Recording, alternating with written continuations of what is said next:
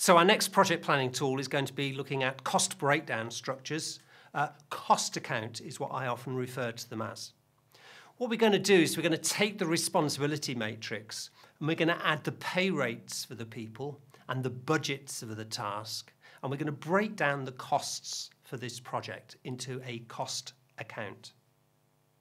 So let's take the responsibility matrix we had before, and now let's add in the pay rates for the people here. Jeremy, £10 an hour. Matthias, £15 an hour.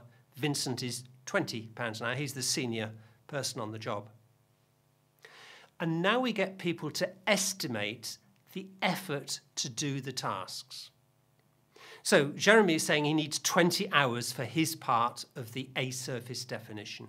Now, whenever we ask for an estimate, we have to say, how do you know?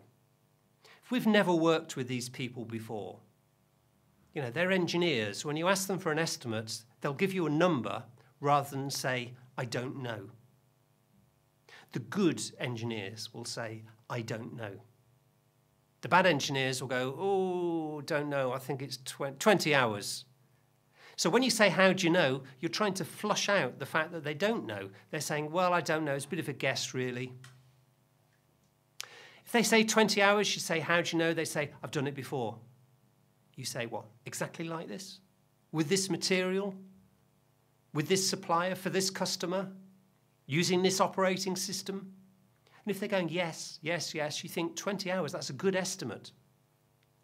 Your project plan is going to be made up of estimates, and you need these estimates to be as accurate as possible. When somebody gives you an estimate, look, if you've been working with them for 20 years, you wouldn't insult them by saying, how do you know? But if you don't know the people, you have every right to say, 12 hours, how do you know that?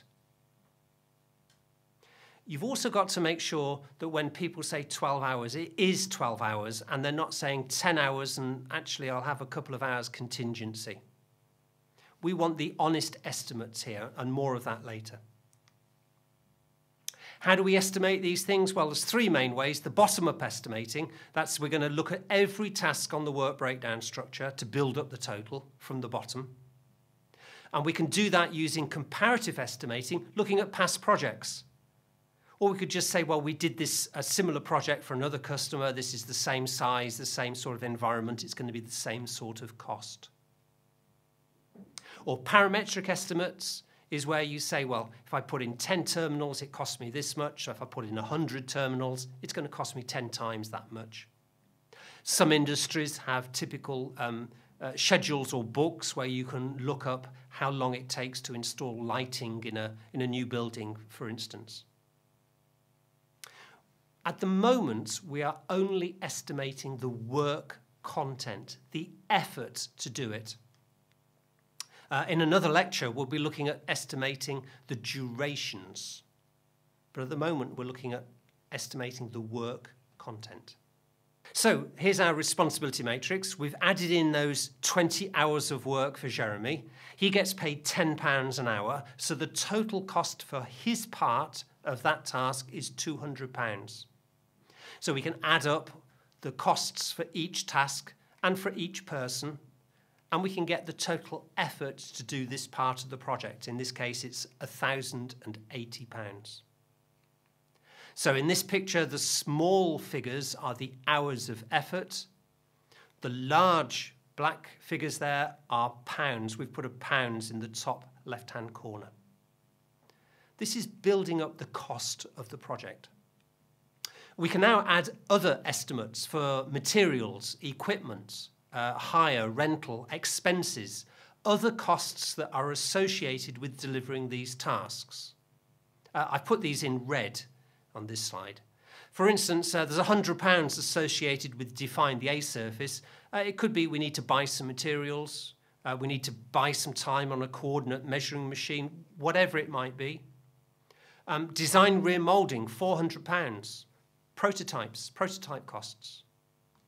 £600 for the internal fixtures. And we say, well, what's that for? He says, I've got to go to visit the supplier. There's some expenses. There's a hotel bill in there, £600. And in the same way, we need to say, how do you know? So when he says there's £100 on the A-surface definition for material costs or coordinate measuring machine hire, we say, how do you know? He says, I've done it before.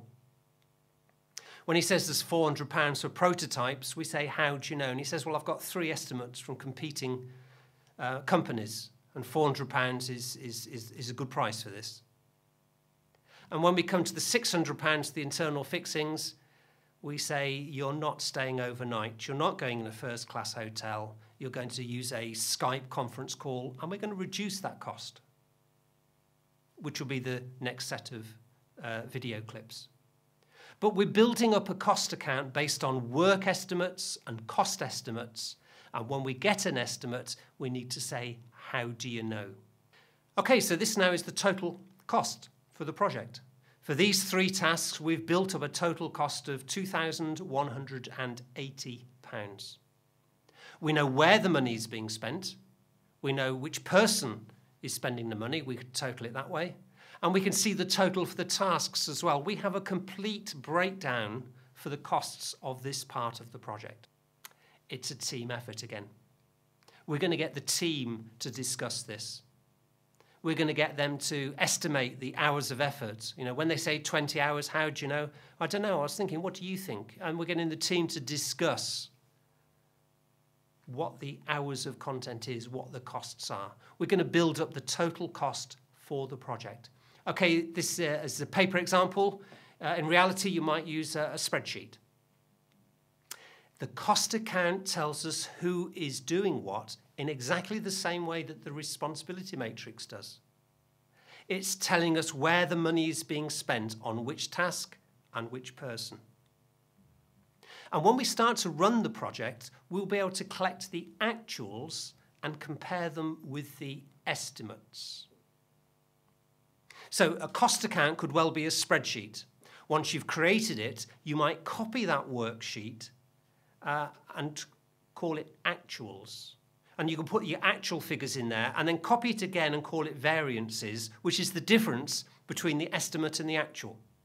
Now, you can do all of this stuff in Microsoft Project, but many companies manage their project costs using a cost account, using a spreadsheet. So a cost account is another one of our project planning tools.